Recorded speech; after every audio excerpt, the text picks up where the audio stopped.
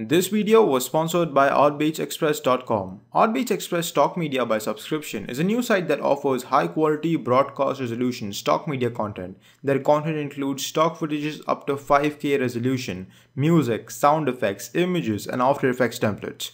Sign up today for a free account at OutBeachExpress.com and receive 19 free pre-selected stock media downloads. No credit cards, payments, or obligations required. Create your free account today.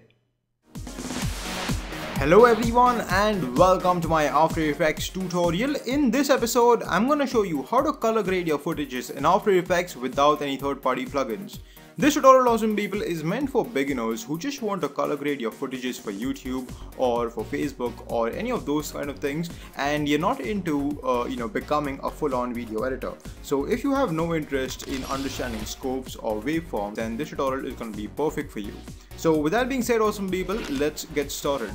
Now this is an example, and just in case if you couldn't tell, this by the way is the after, so we'll be creating this. And again, this is one side, and I'm going to show you two ways of getting this done, just in case if your your footage is a little bit different and technique 1 doesn't work on you. So here is technique 2. So with that being said, awesome people, let's get started. Alright, so my composition has been set, awesome people. I'm going to create a new adjustment layer. I'm going to rename this to CC.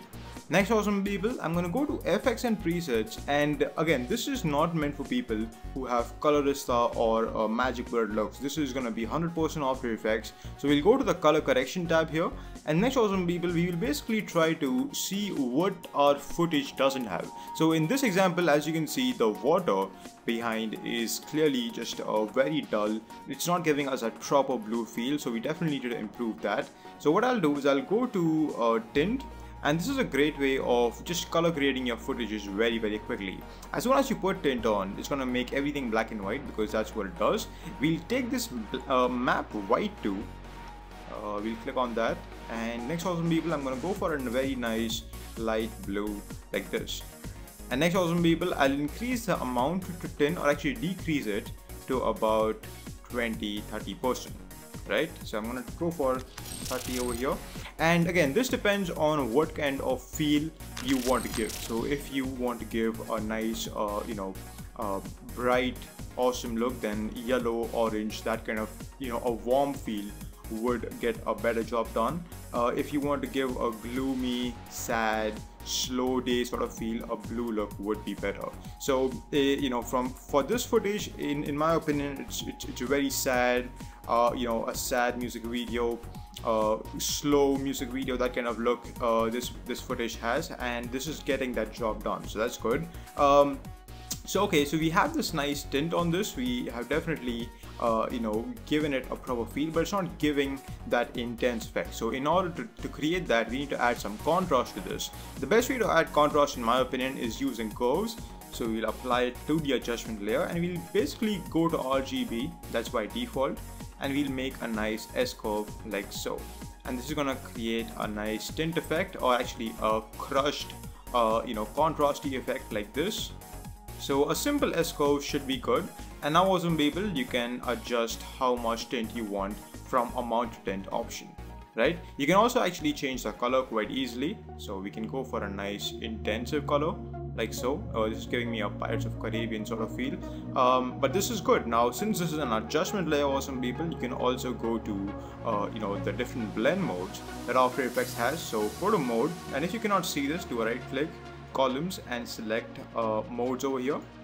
So we can go to soft light, we can go to overlay, and this is just to create a very stylized sort of effect. So if you're working on a music video, and again, this is meant for beginners, so if you're doing a music video where you just have one camera, not so good location, or if you're shooting from a cell phone, then these tricks will definitely help you out.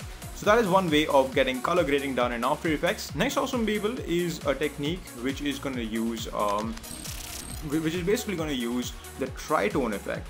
So I'm going to create a new adjustment layer again, right, and I'll rename it to CC. And this time, awesome people, we'll go for, instead of using the tint effect first, we'll go for tritone. Tritone is awesome people, is an amazing effect where we get more control than tint, right? So if the technique 1 is not working for your clip, then you may try tritone, which is going to give you 3 different color options. So again, we are trying to create that nice blue look, so I'll go for mid-tones first, and I'll change that to a nice blue color like so, right? Again, if you're doing a dance video, then red, orange, yellow, those kind of colors would look better. But again, this depends on footage to footage, different clips. Every clip is different, awesome people, and therefore the color correction on them is going to be different. So I cannot tell you what to do for your clip. It comes down to what you feel is best for your clip. So I'm going to go for blue like that, and let me just go for white and change it to. And now, awesome people, I'll create a nice light blue sort of effect, right? Now I can start blending this with the original footage. So we can go about like how we had the tint option. We had the amount to tint. We have the similar option of blend with the original, so we can increase or decrease that. I'm gonna go somewhere about that, right? I'm gonna take 70%, right? And next, awesome people, we will apply curves on this. So we can fix it like so. And you can also, awesome people, instead of just using RGB, we can go to red and check things over there. Maybe an experiment can always be good. So we can get a more intense blue effect like this, and we can go to blue, increase it over there or decrease it, or maybe if you're getting a lot of green, then go to the green channel and bring that down.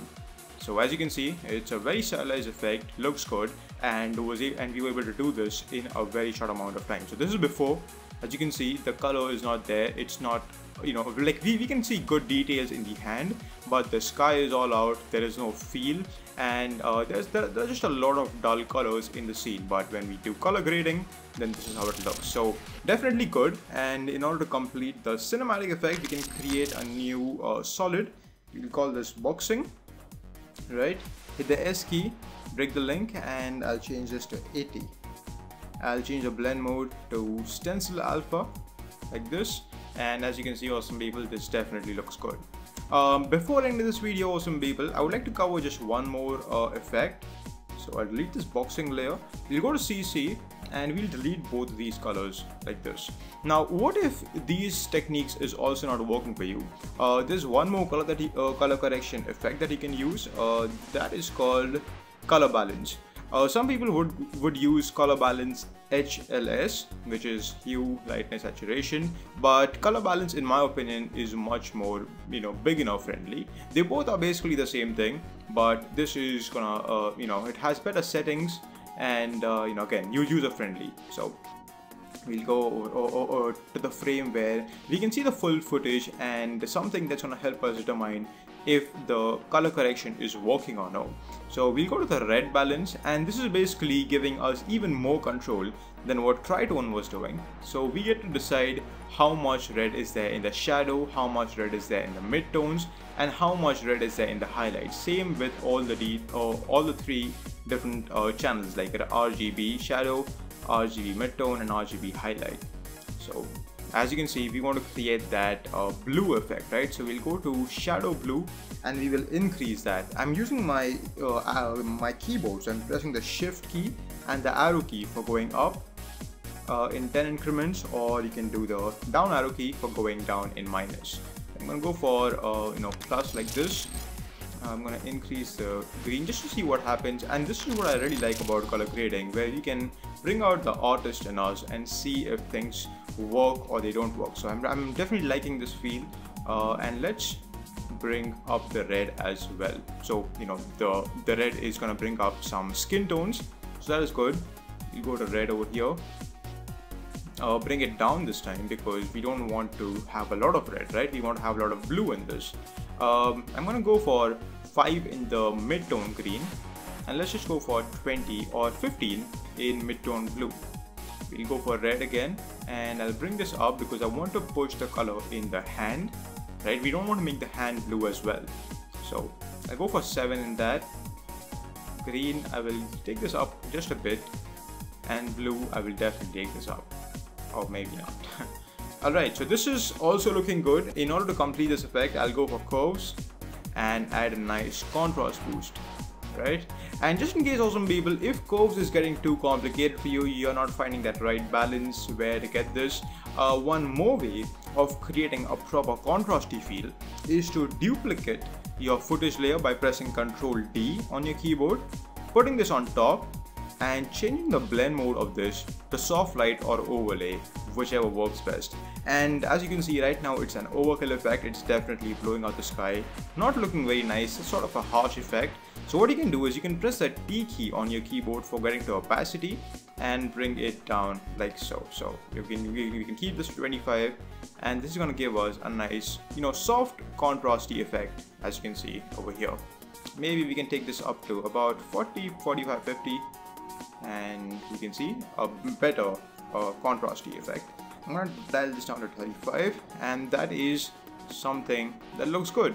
It's not giving us a proper feel, but maybe this technique will work in your footages. Before ending this video, awesome people, one last thing that I would like to say is that when you are working over here, and luckily in this footage I didn't have to bring up any brightness. What happens is when you're doing DIY filmmaking, or if you're doing, if you're shooting something that's shot on your cell phone, one big problem would be not having good lights. So in order to fix some dark spots, or just bringing out good color in your footage, what you can do is you can also use shadow highlight effect applied to your footage. And it's basically gonna, let me just delete that. It's basically gonna be set to auto at first, so we will delete that, or actually we'll disable that. And next, awesome people, we can mess around with this in order to brighten up the effect. So we can take this up to 30, 40. Now you have to remember that since we are brightening up the footage in post, the noise is gonna be there, right? So we don't want to take this up to, I don't know, 75, 100. We definitely don't want to go there, because that's going to bring up a lot of noise in the footage, as you can see over here. But this is good for just increasing the brightness just a bit and improving the footage like that. So this was my tutorial on how to create or how to do some color grading in After Effects for beginners. Again, this tutorial was not meant for high-end video professionals. If you're going over there, then DaVinci Resolve or at least Colorista is the way to go. If you don't want to have complete blacks in your footage, or if you don't want to blow out the sky, that sort of thing, awesome people, I would definitely recommend going for Magic Bullet. It gets the work done quicker, and it's a lot better than messing around with color options in After Effects. But if you're doing something DIY, when you're shooting on your cell phone, or you just have one simple beginner level DSLR and you want to get some filmmaking done, then these techniques will definitely help you. So thank you for watching my video. My name is CJ Style, and I will see you all next time. Take care, everyone.